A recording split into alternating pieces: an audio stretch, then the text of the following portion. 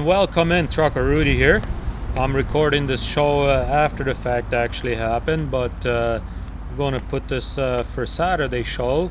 I was at home and well, I wasn't really at home, but I wasn't on the road with the truck, and so I didn't record anything because we were at friends' place and stuff like that. So figured I record something after the fact, so at least I had a little bit of something going on, or tell you guys a little bit about my weekend and stuff like that. So anyways, what we did is on Friday I was home already, so after my son was back from school, we went to Winnipeg to our friend's place, and then well, first we went to visit our daughter in the hospital, and then we went to our friend's place in Winnipeg, and then we had a nice dinner there Friday night, and we stayed overnight at our friend's place.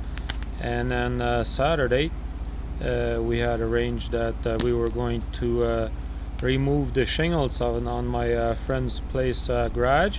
So we did that, removed the shingles and put brand new shingles on there, and also went to one of his other buddies and did the same thing, removed all the shingles and put new shingles on his garage as well. So it was quite a busy day for me Saturday.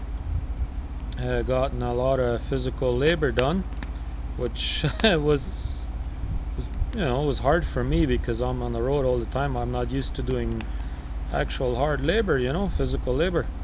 But it was good for a change. I did that, and so after we got all of that said and done, and went to go visit my daughter again, and then they told us that there's a real good possibility that she'll be released either Saturday or Sunday. So, but just remember, you're watching this a week after the fact. So anyways, after that was all done, we went back to our buddy's place there, and he made a nice barbecue there for dinner, which he told us that he was going to do if we helped him shingle his garage. So we did that. But anyways, I just figured I record something a little bit here for you guys, so that way it's at least something not completely silenced today. So anyways, thanks for watching. We'll see you tomorrow again at 5 a.m.